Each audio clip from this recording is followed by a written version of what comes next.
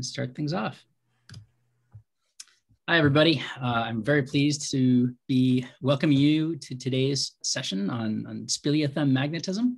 We're going to be kicking off the day with a keynote lecture from Larry Edwards, who I'm very pleased to introduce. Larry is an isotope geochemist who's known for his role in the development of modern uranium-thorium dating methods and his application of these kinds of methods to the study of climate history and ocean chemistry. He uses cave deposits a lot as recorders of historic and prehistoric climate. And one of the things that I really enjoy about having him as a colleague is that when he's talking about his science, he often relates the climate histories that he's extracting from cave environments to those from ocean sediments and ice cores. And so this allows him to actually demonstrate how climate is changing in time and space in a really powerful way that many of us in our community actually do as well. Larry has won a dizzying array of scientific awards and recognitions. He's a member of the US National Academy of Sciences, the Chinese Academy of Sciences. He's the recipient of the Day Prize. He's a Guggenheim Fellow, a fellow of many professional societies. And here at the University of Minnesota, Larry is a Regents Professor, which is the highest honor that the university can bestow on its faculty. As more and more of our community begin to study speleothems to learn about past climate change, as well as geomagnetic field behavior, it's really a pleasure to welcome Larry here as one of our keynote speakers at this IRM meeting. So with that, I'm going to hand off to Larry. Thanks, Josh. That was a generous introduction, and it's a pleasure to be here with a group. Some of you I've collaborated with, but generally a group of people that are working on related but different topics. So I'm going to talk about uranium-thorium dating, sometimes also referred to as thorium-230 dating. Same thing of these deposits.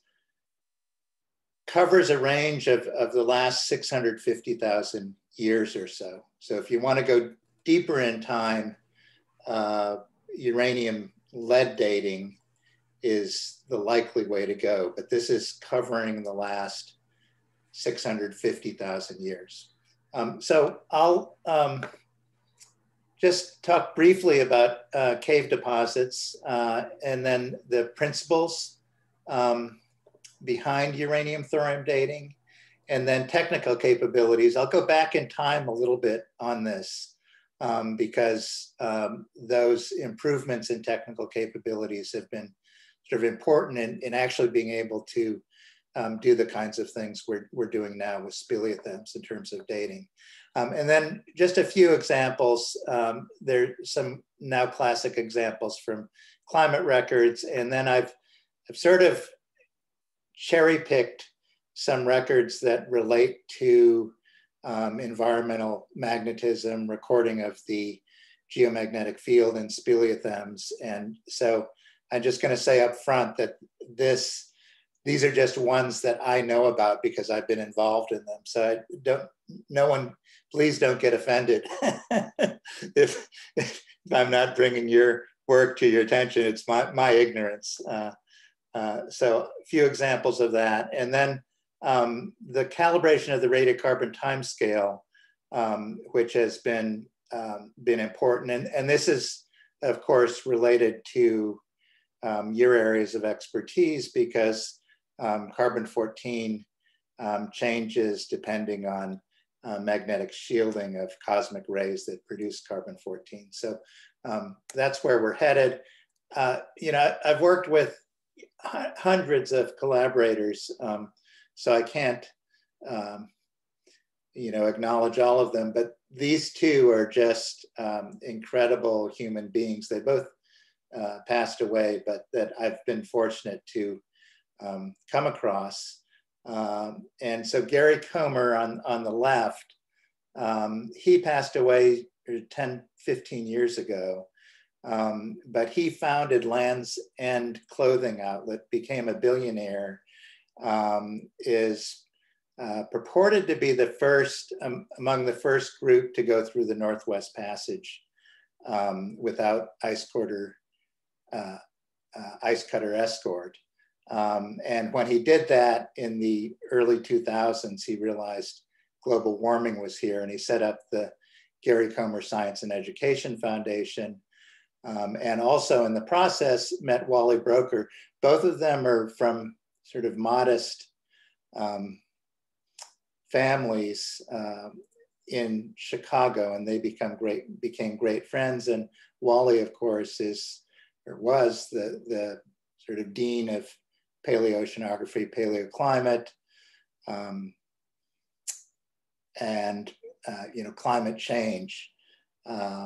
And so Wally actually contacted me in the early 2000s and basically gave us some funding from the Comer Foundation. And this was actually really critical. It came at just a key time, which allowed me to have the resources to sort of expand what we're doing with speleothems, largely in terms of climate records. But those two, really fantastic. Wally passed away in February of 2019, and I talked to him about a week before he passed away about our carbon-14 calibration, which I'll show you, which was really dear to his heart because he basically started this whole business. Okay, so just some characteristics of stalagmite records. So you can get fairly high resolution, and this could be in oxygen isotope measurements. That's very common. Also ones involving environmental magnetism. You can get long records from hundreds of years to tens of thousands of years. Wide geographic coverage on most of the continents. And then you can date them, at least some of them really well, by this dating method we're going to talk about. And in some cases, there's annual banding preserved. And so you get some additional precision in age. And they can be correlated to other sorts of records. The black here shows limestone bedrock. So there's potential for caves in all of these places. And this is a little bit outdated, but these are, about maybe 10 years ago. These are localities where people had gotten records of some sort. I'll talk a little bit about the Chinese ones and others. Just quickly, the way these formations form in cave, you have rainwater coming down, picks up CO2, so it has high PCO2 and therefore is corrosive toward limestone, drips down into the cave. If the cave atmosphere is at least partially exchanging with the atmosphere, it will have lower PCO2 than the drip waters, and CO2 will degas, saturating or supersaturating the waters in calcite, and then you have these formations, the ones growing up from the bottom. Stalagmites, we tend to look at those because they have simple stratigraphy. The ones from the top, stalactites, and not shown here, flowstones, which are sheet-like formations. So we'll be focusing in on stalagmites. I didn't want to leave you with that cartoon. Here's a beautiful figure by Ian Fairchild that said I could, gave me permission to use it in any context. So here's a beautiful picture from a Spanish cave. Here is a stalagmite. This happens to be from Toca de Boa Vista cave in Northeast Brazil. And I'm just sort of initially putting it up here to show the stratigraphy of a stalagmite. And so it's basically a set of nested traffic cones from, down below and then higher. I don't know if this is a good example because the traffic cones, that is, because a brilliant member of the National Academy started asking me about you know, what I meant by traffic cones, but and that person will go unmentioned, but is a really brilliant person and didn't really understand my analogy. But anyways, hopefully you do. So younger layers down at the bottom, and then, older layers at the bottom and younger at the top. These are dating holes. So typically one drills out tens to hundreds of milligrams for these samples, and these are examples of the ages. This one happened to grow fairly rapidly at about 65,000, stopped for about, 25,000 years, and then grew rapidly from, right around 39, 38,000. Actually, and these are the result of, so this is a dry area of Northeast Brazil, just south of the current intertropical convergence zone, the tropical rainfall belt. And these are times when that tropical rainfall belt was pushed southward. And these are actually during ice rafting events in the North Atlantic, where this southward shift in the intertropical convergence zone has taken place.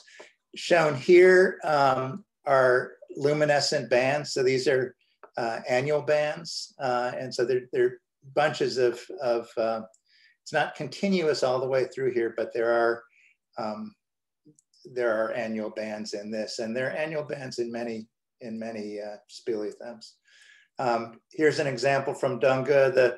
The left half of this is cut off, so you're just seeing the right half, and this shows sort of conventional. So back around 200,000 years ago, you see these drill holes, uranium-thorium dates, and then oxygen isotopes can be determined on much smaller amounts, and so you see all of these little holes for oxygen isotopes. So uranium-thorium dating is based on the 238 decay chain. So uranium-238 is the ultimate parent, half-life about the same as the age of the Earth, right? 4.5 billion years. And then it decays through a whole set of intermediate daughters, eventually to lead-206. And so uranium-lead dating is in part based on 238 decaying to the ultimate daughter, lead-206. But we're picking off these two intermediate daughters, uranium-234 and thorium-230 in thorium-230 dating. And it takes advantage of the fact that these half-lives are a little bit shorter, 245,000 years for 234 and 75,000 years for 230. And so we're addressing these shorter timescales, right? Last, as it turns out, 650,000 years. And so the general idea is this, and it takes advantage of pretty amazing things. So uranium and thorium are both actinides, but under oxidizing conditions, uranium kicks into +6 oxidation state instead of the +4 oxidation state, and is soluble in surface waters, whereas thorium stays in the +4 oxidation state and has very, very low solubilities. And so surface waters, including the drip waters in speleothems, have high uranium concentrations, low thorium concentrations. The calcite precipitates from these waters, basically maintaining that same relationship, high uranium and essentially no thorium, and then with time, thorium-230 ingrows. Now, thorium-230, of course, as indicated here, by its half-life is also radioactive. And so with time, it approaches a kind of a steady state value. And that's kind of the end of the chronometer. That's why you can't go past 650,000. Right, so in terms of uranium and thorium, so you got distilled water, essentially, rainwater, comes in and percolates through the soil and through the limestone, picks up uranium, but leaves behind the thorium, which is not particularly soluble, and goes down, and you precipitate out high uranium, relatively high uranium, and no thorium. Thorium ingrows, and that's the basis for the chronometer. Okay, so a question that comes up really commonly is, why speleothems? Why is uranium-thorium appropriate to speleothems? And then you may know also corals. And it turns out that there's really an incredible bimodal distribution to sort of materials that you might want to date that are at the surface.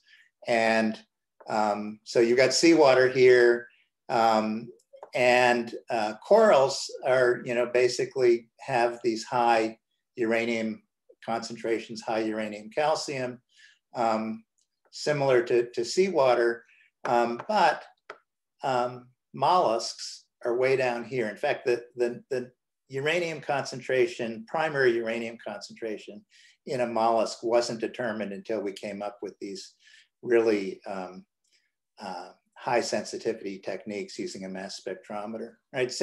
5 orders of magnitude difference. And so along with this single clam, which was the first one that I measured, so this is just an old figure, most biogenic material. So biogenic calcite, shells, bones, teeth, right? So apatite, all of that is really low uranium concentration, primary uranium concentration. And so that's out in terms of the standard uranium-thorium dating. But other surface waters besides seawater are kind of, there's a range, but they're kind of lumped in here. And calcite that precipitates inorganically from those waters is also over here. And so speleothems are over here, along with the corals, which are an exception among biogenic materials. So the reason they're suitable, or can be suitable, for dating high uranium concentration, and I put that in quotes, it's tens of ppb up to, some of them get up to many ppm, but in this range. And they have extremely low thorium because of the low solubility of thorium in water, right? And so here's where, if you want a speleothem to date, you don't want a dirty speleothem. You want stuff that's pure calcite, pure stuff that came from the water, contains uranium, and not thorium. If you have detrital clay, we refer to that colloquially as dirty, and that brings with it thorium, and you need to correct for that. And so relatively high uranium, low thorium if you get clean enough stuff, and then low porosity. So many of these samples have low porosity, minimizes secondary alteration. Corals are kind of the opposite of this, and we've fought that alteration from waters percolating through corals. So this is what you're after. Right, and so I'll just point out that there are 3 isotopes involved in this, and I've been lumping these two, uranium-238 and uranium-234, into one as just uranium. And I'm going to continue to do that in my example because I can get away with it. But just to mention, you have to measure 234, 238, and 230 to get an appropriate age. But I'm going to just sort of ignore this for now in sort of simplifying the explanation. Okay, so if you just focus in on the main graph here, You've got time, and you've got 230 over 232. So you can envision that the soils and the bedrock above have a particular 230 over 238 ratio. They could have a range, but basically relatively high. And then the waters percolate through and they fractionate uranium from thorium, right? So in this picture, 230 over 238, 230 is basically going to go to zero, right? 238 will be relatively high. This is just uranium dissolving in that water, the water above the cave, and thorium staying behind. You get down to some low value, which we presume is zero, and we can correct for a little bit of initial stuff, initial thorium. Then the calcite precipitates out, closing the system chemically, and then with time, the thorium-230 ingrows. And it then approaches a steady state value, which we refer to as secular equilibrium. Because it's also radioactive and decaying away. So eventually it's decaying away just as fast as it's being produced. It's in secular equilibrium. It's in this steady state value. That's the end of the chronometer, when you can no longer distinguish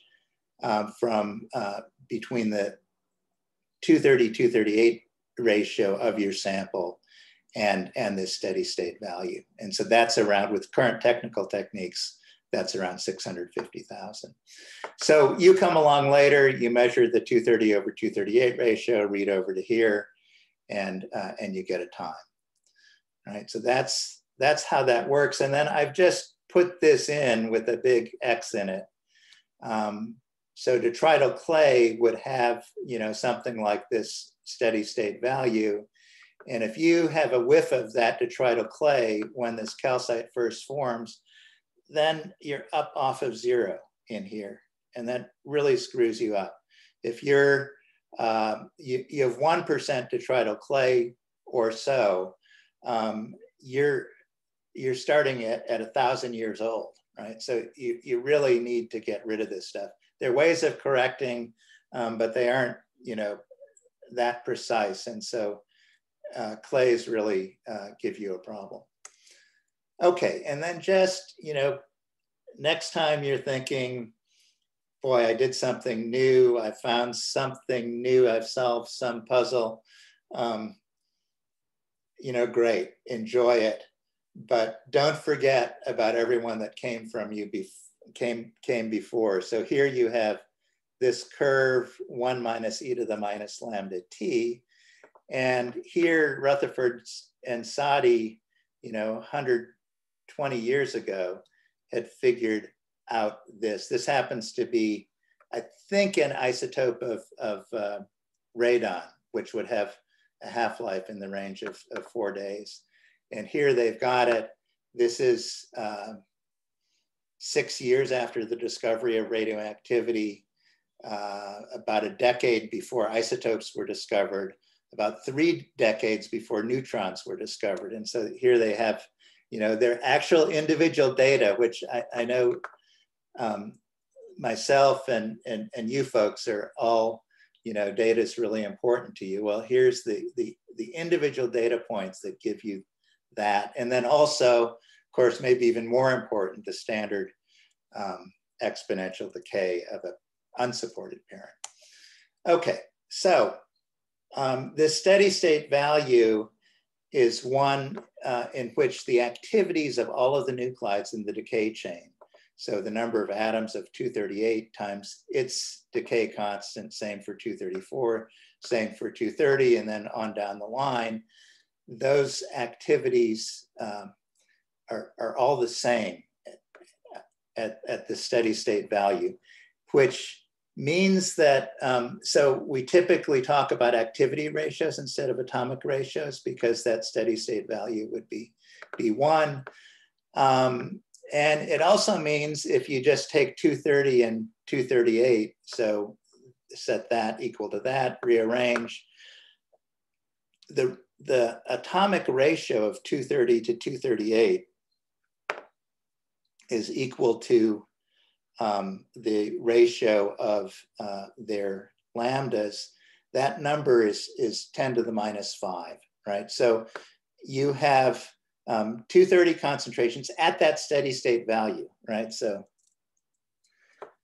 at this value, 230 over 238 atomic is 10 to the minus 5, 1.7 times 10 to the minus 5, but 10 to the minus 5, right? And so, and you're trying to measure things, you know, down, you might be measuring at, you know, 10 to the minus 4 of this value. So, right, so 230, the short is that 230 concentrations are really, really low. I mean, they can be in the range of 10 to the parts in 10 to the minus, or 10 to the 15th, right? So femtograms per gram. Also, you can, and I'll just make this point, and I'm not going to follow up on it, but if you have a material that you think is old and closed system, you can measure the mass ratio and calculate decay constant values, half-life values from that, the atomic ratio. And so as it turns out, the half-life of uranium-238 is well known. And so by measuring the atomic ratio, we can actually calculate decay constant, a half-life for 230, which we've done. And this has improved dating. Okay, so you have these really low 230 concentrations. Here's the whole history of these measurements related to thorium-230 dating. Originally, the method for measuring 230 and also 234 was alpha counting. So you had to wait for parents to decay, and then you would count the alpha particles given off. And because of the disconnect between these half-lives and lab counting times, in a week, you're accessing 1 in 10 to the 7th of the thorium-230 atoms in your sample. And so that was the limitation of alpha counting. Not to say that this wasn't, you know, the biggest improvement was from not making any measurements to making measurements. So I'm not belittling this in any way. And lots of discoveries made early on in the largely, well, in the 60s and 70s, a lot of this was done. So as a graduate student, I developed mass spectrometric methods for measuring 230 and 234. And I did that with my advisor, Jerry Wasserberg, and Jim Chen, who was a research scientist at Caltech then. And we used thermal ionization. And so we developed a method where one could ionize 1 out of 1,000 atoms in a sample. And this was like, you know, it sounds like not so great, 1 out of 1,000, but this was a huge improvement. And so by thermal ionization, most of the sample, most of the atoms that are given off come off as neutrals, right? And so these were 1 out of 1,000 came off as an ion, which could be accelerated down the flight tube and detected. And you know, this is an improvement of 4 orders of magnitude, right, over the earlier technique. And then subsequent to that, inductively coupled plasma mass spectrometers came into play. And so in a plasma, you're basically ionizing everything. And so instead of 1 out of 1,000, you've got 100% ionized. But the problem is how to get, this is outside the mass spectrometer, you got to get them in the mass spectrometer. And in getting them into the mass spectrometer, you essentially have a pinhole in goes the plasma, but you have to pump like crazy to maintain the vacuum. And so most of the ions that enter the machine get pumped out into the pumps. And so just by playing around with geometry and some other factors, gotten to 1 out of 50. So there's another factor of 20 here that's come around in the last, the last few decades. Okay, so this is just showing uncertainty in age with these different techniques: log scale, age, log scale, and we just focus in, right? So this alpha counting is up here, and then thermal ionization is here, and then the last few improvements get us here, and this is under fairly ideal circumstances. So you're in, at 100 years, you can basically get a precision to the year. And then under ideal circumstances at 1,000 years, plus or minus 2 years, 10 to the 4th years, plus or minus 10, 10 to the 5th years, you're around plus or minus 300. And then as you get close to steady state, the errors get bigger and bigger. The analytical errors are still good, but your ability to distinguish the isotopic composition of your sample from the steady state value gets diminished. So at 600,000, you can maybe get plus or minus 40,000. And then at 650,000, you're sort of plus or minus 100,000. And that's, effectively sort of the end of the chronometer. This shows some examples of thorium-230 ages with depth in a speleothem. So these are a couple from Hulu Cave, where a bunch of climate records have come. And you see this whole record here is presented here and then blown up in A, B, and C. This is in the range sort of around 20,000. And you see we're getting uncertainties of about 60 years in many of these. They're not actually ideal, an ideal situation, but pretty good. And you can see that everything's in stratigraphic order, right? Older ages for samples that are stratigraphically older, all the way through A, B, C. Move forward another stele from the same place. We're now in the 30, 40,000 year range. Here's the whole stele. Here's ages with depth. Okay, so some examples, and this isn't sort of directly related to magnetism, but I thought I should put this up. This is an oxygen isotope record from China, and we have a record going back 640,000 years. This is just kind of the youngest portion of that. And essentially, I'm really glossing this over, but up in this diagram would be more monsoon rainfall in the whole monsoon system, going all the way from the tropical Indo-Pacific Ocean on to wherever the monsoon rains fall. It's from China. And you can see in a gross sense, the monsoon follows summer solar insolation, which is this smooth curve here, calculated from orbital parameters. This is from Berger's 1978 paper.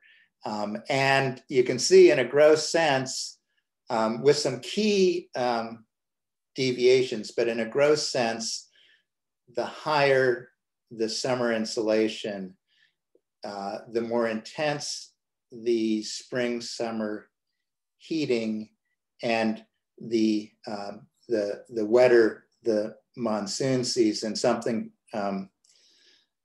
predicted by John Kutzbach in 1981. John sadly just passed away also. But this was, I mean, he was really happy with this because it confirmed his idea, you know, decades later. If you zoom in, you see, and so here's the last 60,000 years, you see all this millennial scale variation, and that millennial scale variation is in phase with millennial scale variation in China. And there's abrupt climate change in here. This drop here, most of that took place in 2 years. So it's not, you know, the day after tomorrow, but it's the, you know, the year after next. The bottom fell out of the monsoon here. And so I won't go into details there, but there's an incredible record at the millennial, centennial, decadal, yearly scale. Okay, now getting into your neck of the woods. And again, these are just cherry picked from what I happen to know. So here's a paper, Feinberg et al., that looked at magnetic detection of flood layers. And so when a cave floods, that water can be muddy. And as the waters recede, it leaves a layer of mud on the cave. And so this would typically be in kind of a massive thunderstorm, that sort of thing. And those detrital layers can be preserved as the speleothems continue to drip. And that's the case. This is in Spring Valley Caverns in southeast Minnesota. And you can see really beautifully the magnetic detection of these layers. We've got great chronology on this because there's annual banding, and you can actually get thorium-230 ages pretty well. These are years CE, okay? And so in this paper, Josh is basically identifying these different magnetic layers. This is, you know, Ricardo and I were just talking about this, and I was saying that, you know, I'm not going to do this paper justice because I'm just aiming at the dating of the record. But he looked at the South Atlantic anomaly through time, the last millennium and a half or so. And there are two styles from central Brazil. You see the dating holes here. And here are the dates with depth for one, dates with depth for the other. You see years now, we're not talking about, you know, tens of thousands of years, we're talking about, you know, 800 years or less. And here's the age versus depth record for each of these. Then Mark Bourne worked on a sequence from West Virginia and looked at IRM in this speleothem. This is covering a time range from basically the last interglacial, which is around 120,000 years, to sort of a time during the last glacial period, not the glacial max, but during the last glacial period, about 60,000 years ago. And you can see this generally sort of declining value. And the interpretation is that this is related to magnetic minerals that formed in the soil above. And that mineral formation was enhanced with higher precipitation, hence the title there. And there are other curves down here, but I just wanted to point out that this IRM curve grossly follows the carbon dioxide curve from Antarctica. And that makes sense. Higher carbon dioxide, more pumped up hydrologic system, and lower carbon dioxide, lower precipitation in a very general sense. But this is just one of many, many papers that say, carbon dioxide matters, right? So this is one of those and an example in your field. The Lachamp, so this paper is, I've got to say, is not adequately cited in the literature. And this last paper with, the Cooper et al. Atoms event thing did not cite this paper, and I was really unhappy with that. So Johan Lascu looked at the magnetic properties across the Lachamp in a stele from Crevice Cave, Missouri. And you see all of the inferred magnetic characteristics here. And then he dated this with uranium-thorium dating and got an age for kind of the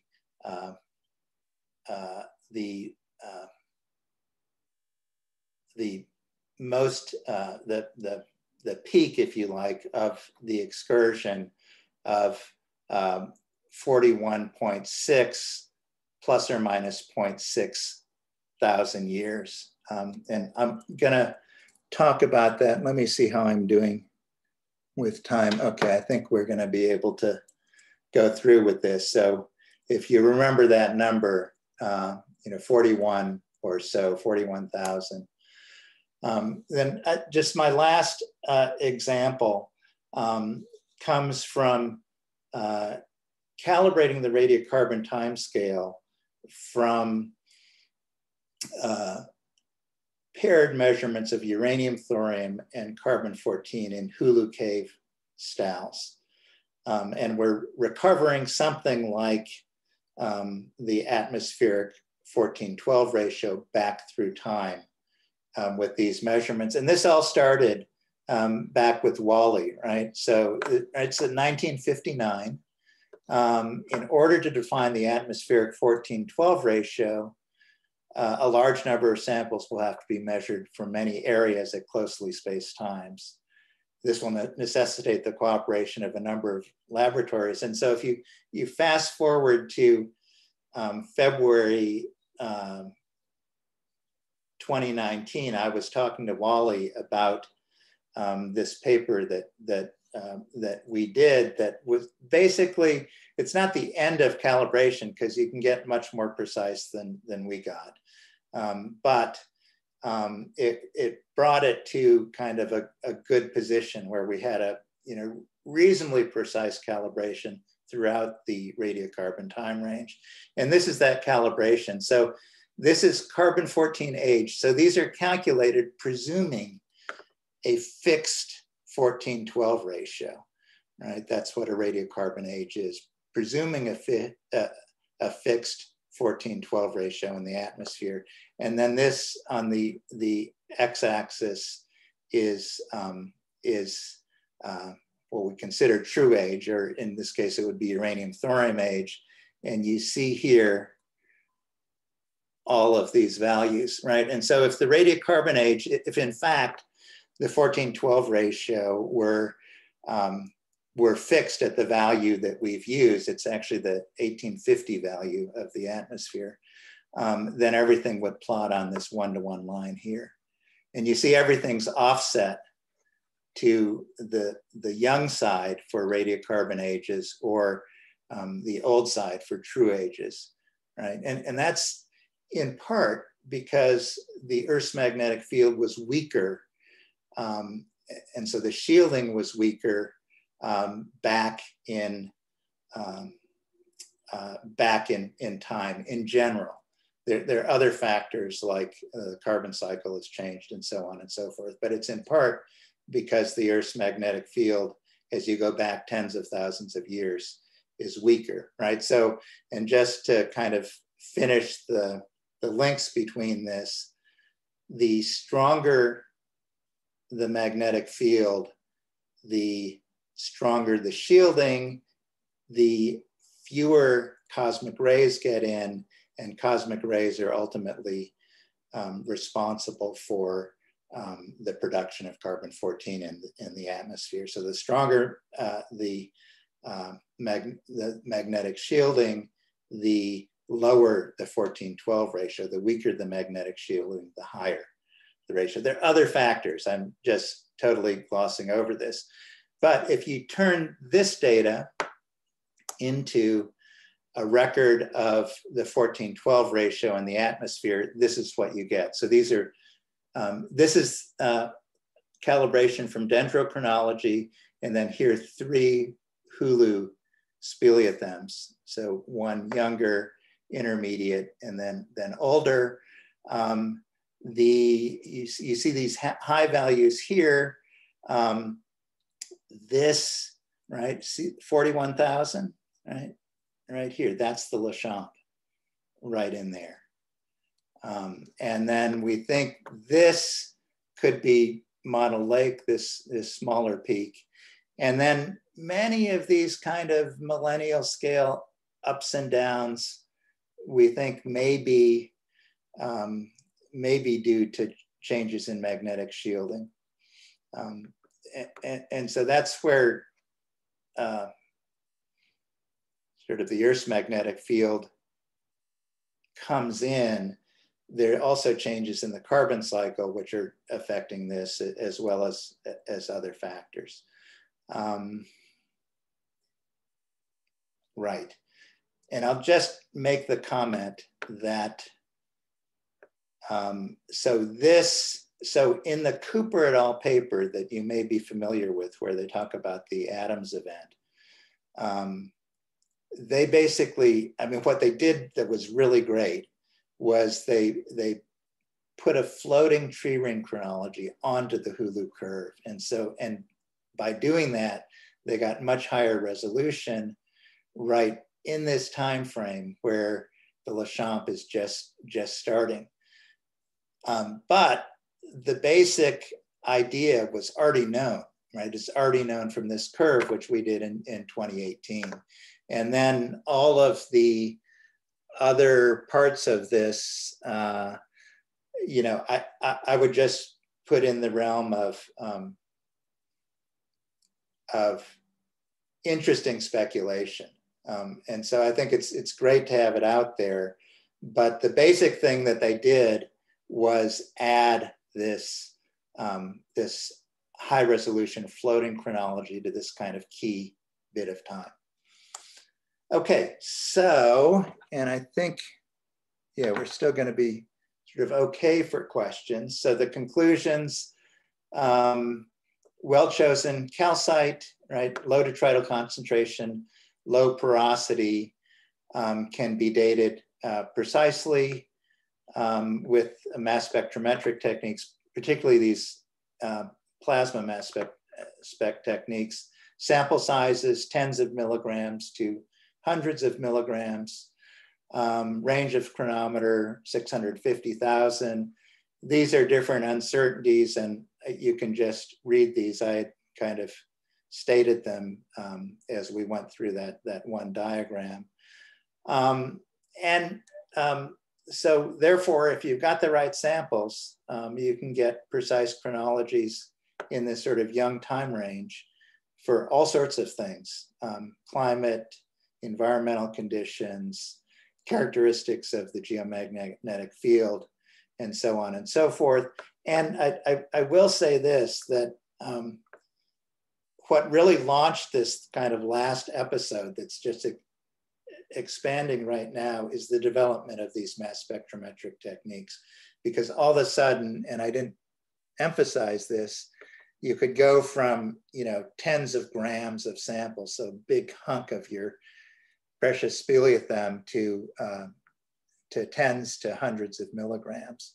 And so once that became possible, sort of all these other things became possible, but it started sort of slowly. You know, in the 90s, picked up a little steam in the early 2000s, and now it's going pretty strong. So finish with that and I guess take questions. Thank you. Thanks, Larry, very much.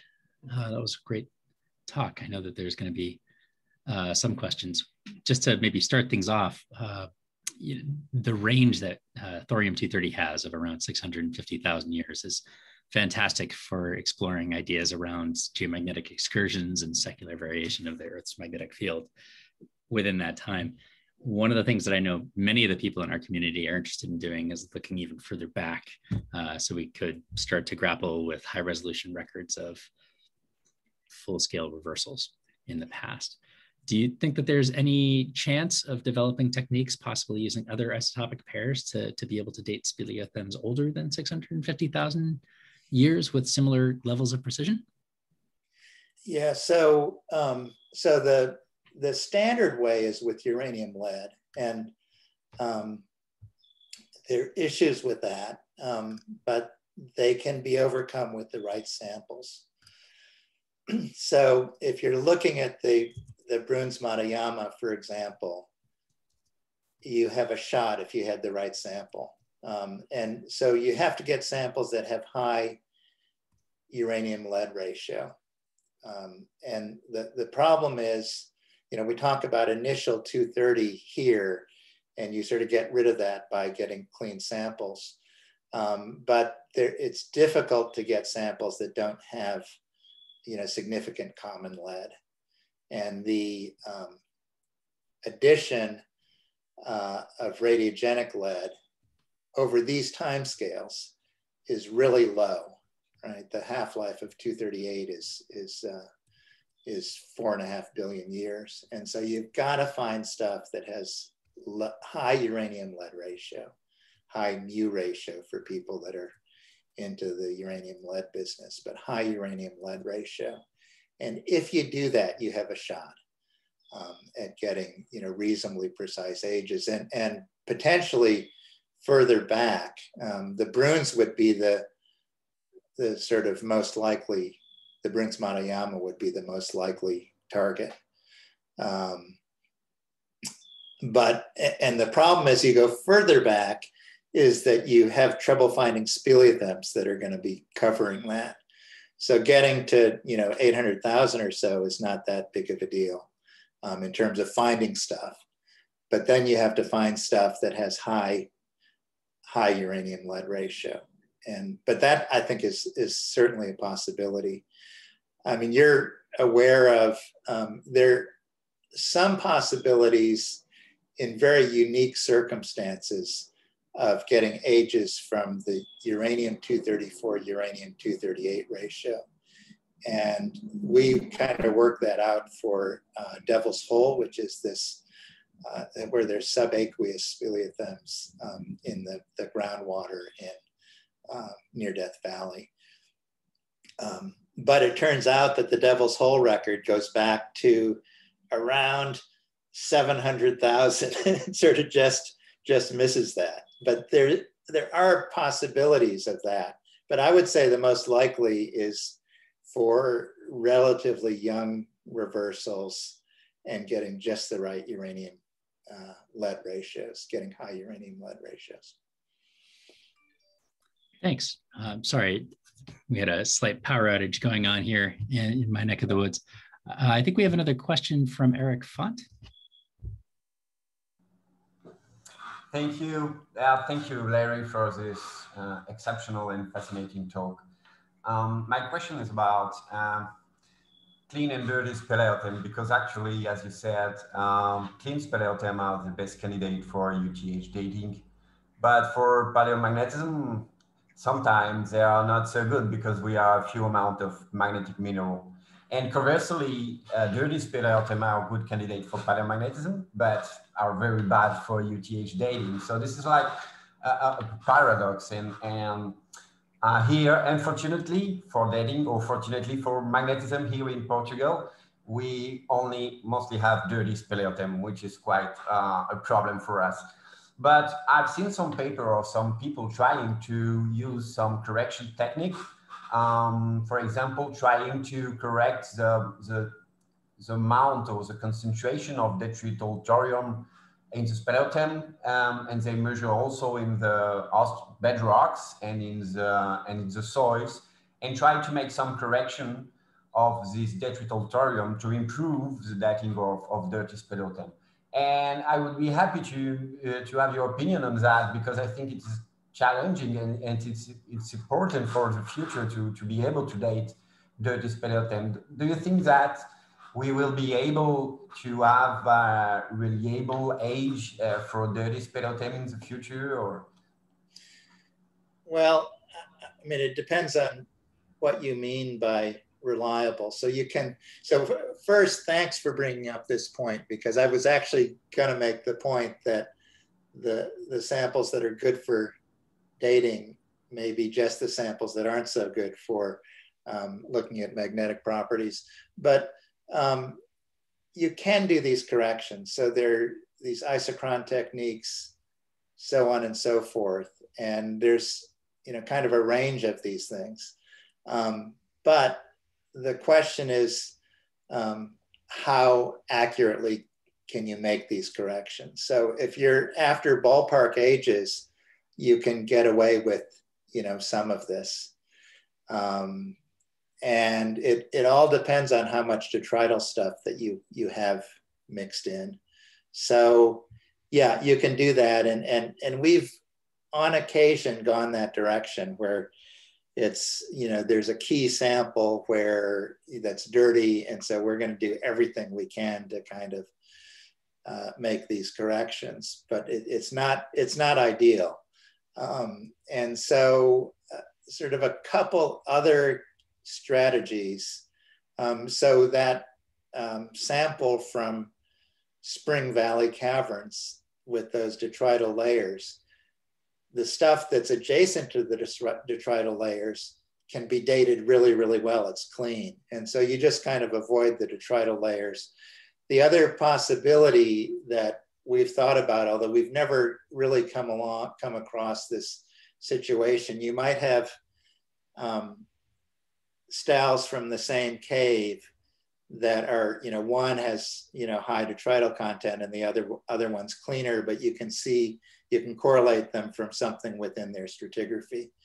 And that might be possible. I'm not aware of anyone that's actually come up with that, but that is potentially a direction to go. So there's a few different ways you can proceed, but it is a big problem.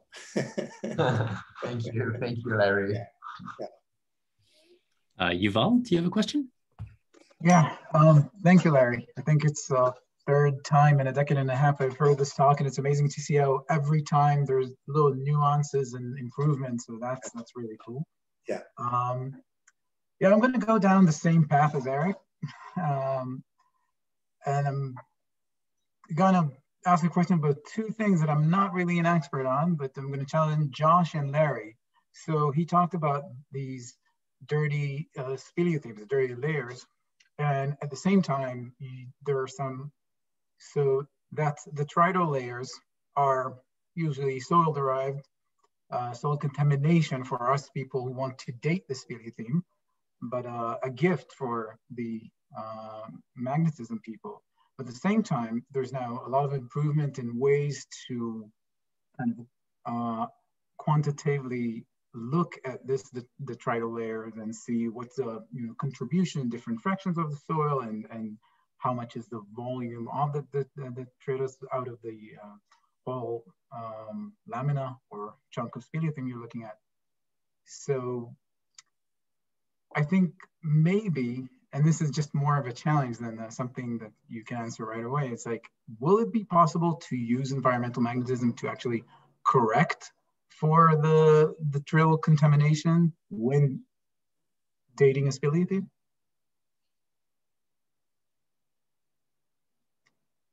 I'll take it as a Josh. So, any ideas?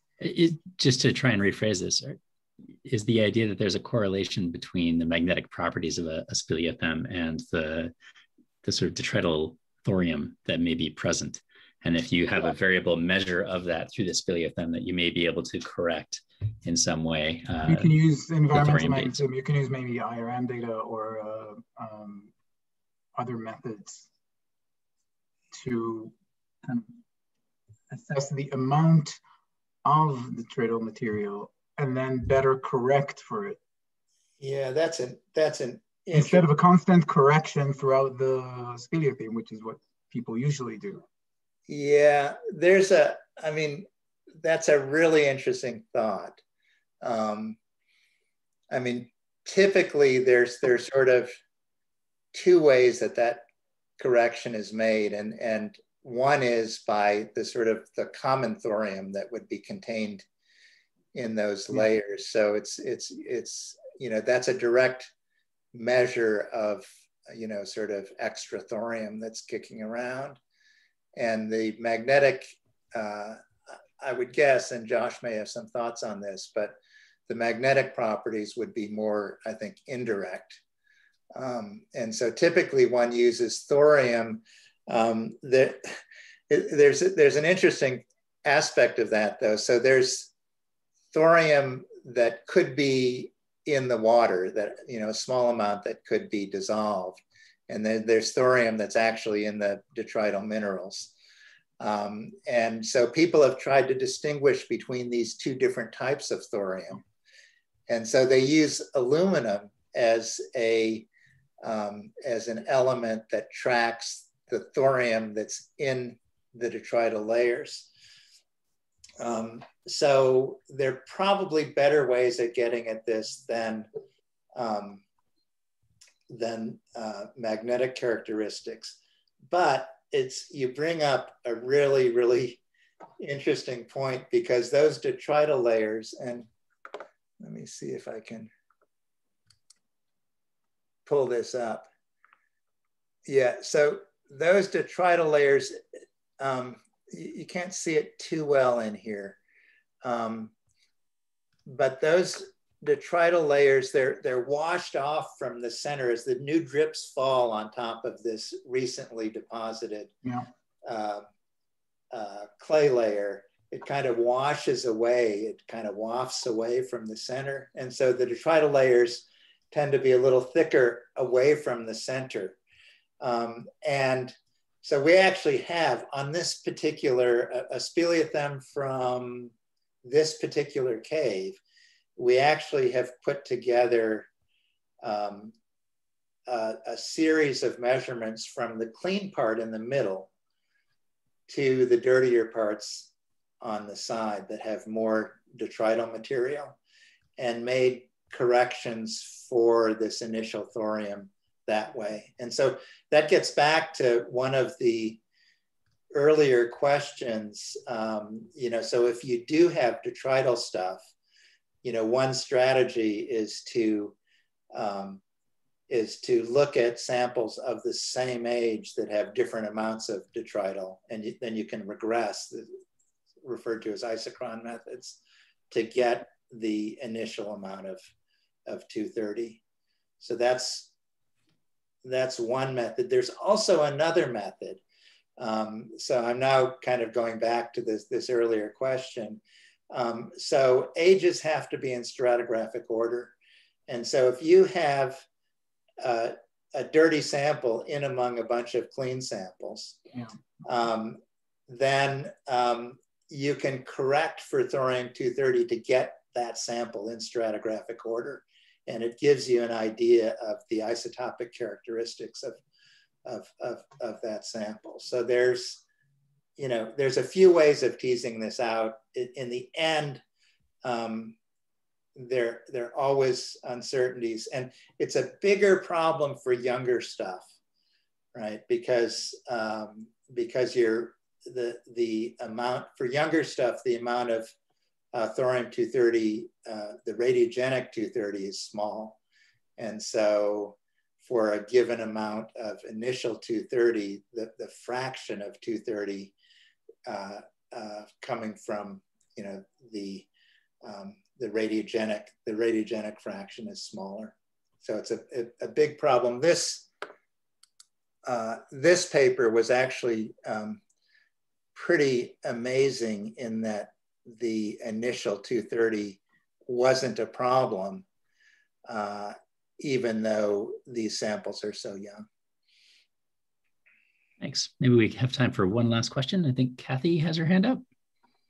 Yeah, I have a question. That was a lovely overview. Thank you, Larry. My question is actually about what are the prospects for getting many more records of something like the Lechamp interval? Because you showed this lovely radiocarbon calibration and all these fluctuations between about 40,000 and 20,000 years ago. And in the magnetic work we do in trying to reconstruct the dipole moment variations, the chronology is the biggest constraint. We just don't have accurate enough dates to be able to resolve many of those small fluctuations. Are speleothems the answer to this, potentially? Well, I mean, I think there's certainly possibilities. I mean, you just have to find the right samples that cover the particular time range of interest. I mean, the monolake excursion might be one that people might want to go after. So there are plenty of samples that cover that time range. You want them that you want samples that are growing fast enough so you can resolve the high growth rate. You can resolve the subtle variations in the magnetic field that you're after. And so this one that Johan worked at, it just fit the bill. Mm-hmm. Had high uranium concentrations. And I've always kind of pushed back at the other end of this because, you really have to sacrifice, if you need large samples, you've got to sacrifice a lot of precious stuff, which was done in the Lascaux et al. Work. And so to the extent that the magnetic measurements can be made on smaller and smaller samples, that makes the problem easier. But I think, the short answer to your question is, yeah, we just have to look around and find the right samples. But we've got lots of samples, say that, cover possible time ranges of Mono Lake, for example. Mm-hmm. And those would be globally distributed? Yeah, you could find them in many, many places, yeah. Great. Yeah. And so I'll just say that if people have projects that involve speleothems, just contact me. And if there's an easy way to, do a few trial dates to see where we are, I'm happy to sort of take that on. That's a great offer. Thanks, Larry. That was really kind. I think that's it for our time at the moment. We were originally scheduled to wrap up around 8, but the questions were great.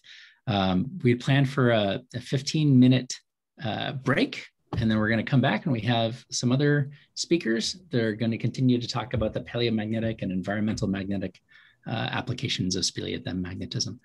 So it's about 8:10 right now. Why don't we all agree to come back at 8:25 and we will get started. And Larry, thank you again for your talk.